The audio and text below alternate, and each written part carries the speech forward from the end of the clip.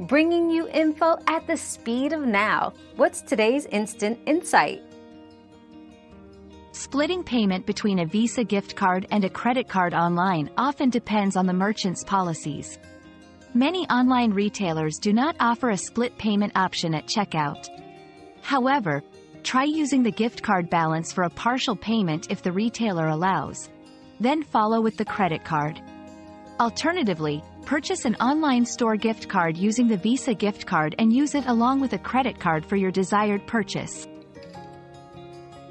Our quest for knowledge never ends. Thanks for being part of today's discovery.